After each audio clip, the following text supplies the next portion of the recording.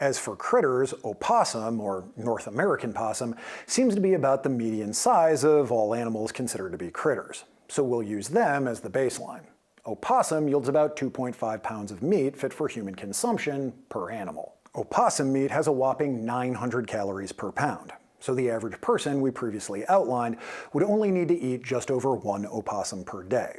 But again, we'll round it in the hunter's favor to 1 to keep the math simple. So if everyone only needed to eat 1 critter per day, and the critter population is the same as the game animal population, that means the population of the US could be fed for just under half a day. If the critter population is 10 times that of the game animal population, it can feed the US population for just under 5 days.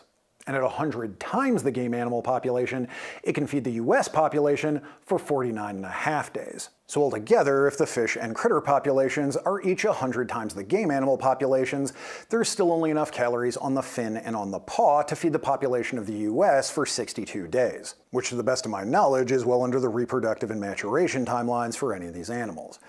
So, like I said in the last video, even when you add in all of the predatory species and garbage animals, there's nowhere near enough food to feed everyone.